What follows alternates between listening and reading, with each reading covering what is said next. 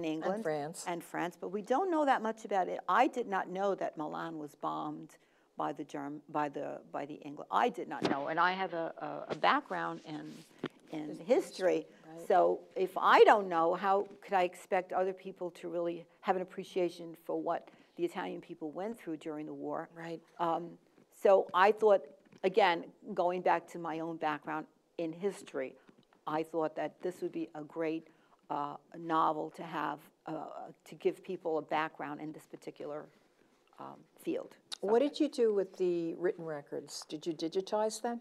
The written records should be, well, actually they were, but I think one of the things that I need to do, I really need to do this. The letters are still in my home. They're all filed neatly in folders, but they do need to be donated to some organization where other people could read the books. You should find somebody to digitize them.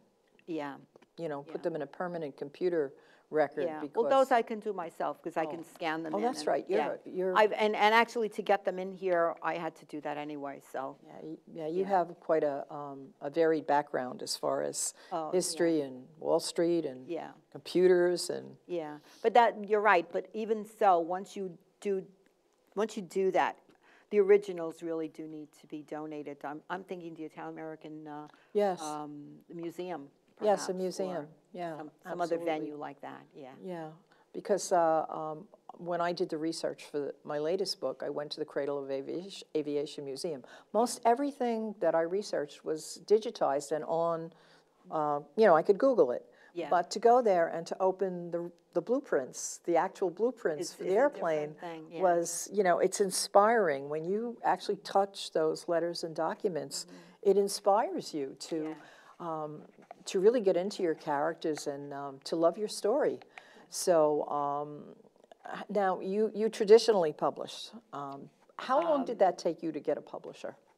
I didn't traditionally publish. Oh, that's right. You I thought about it, and then I was very no. I was just very. I didn't have time to waste. I mean, it could take me either. It could take years to find an agent, and then the process, and why? Because now we can self-publish, and once you realize that you can do it yourself, and if you're computer savvy, you basically can do the whole thing yourself. Aren't we lucky that this came along? It's amazing. I think it's an amazing thing because there are so many good self-published authors. It's not like it used to be where only someone who couldn't get an agent or couldn't publish, well, you didn't have a choice. So, but now you have very good authors, and even traditional publishing houses are now competing with these self-publishing houses.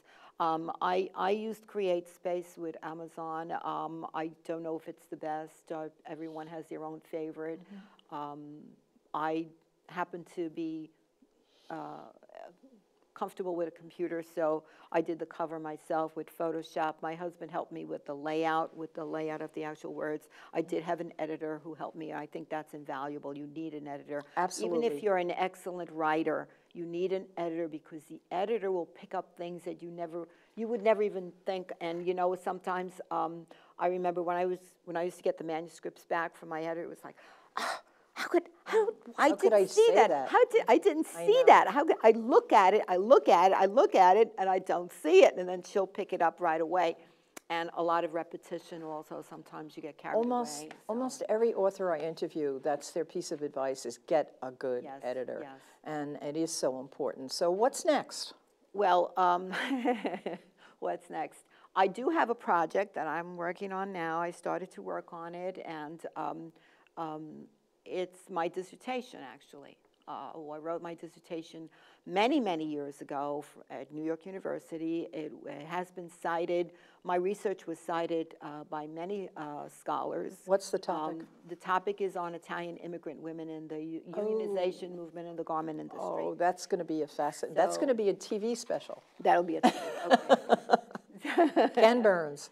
So actually, I don't know how I even started to research that, but back then it was the women's rights movements. I think that probably influenced me to look at my own, and why, back then the image of Italian women was that they were not very aggressive in terms of unionization and all that, and I just found that it was not the case at all.